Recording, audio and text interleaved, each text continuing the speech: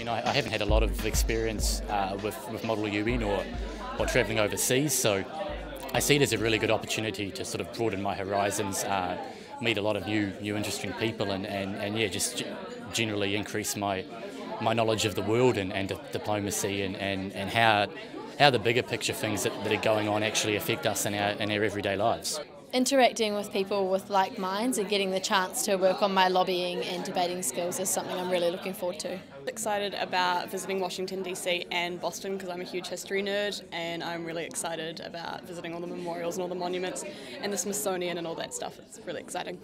Two things. I'm really looking forward to going to see Harvard, seeing what the whole university culture there is like, and the second thing is going to see New York and walking around the streets because it's such an amazing city and I want to get to explore it as much as I can.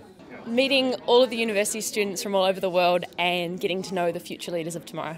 It's my first time going to the States, so just the whole experience, meeting people, especially doing the things that I wouldn't normally do if I went over for a trip to America. So for example, getting to debate with students from all across the world and going for those educational trips to the UN headquarters and meeting with the New Zealand mission and just the whole experience, yeah.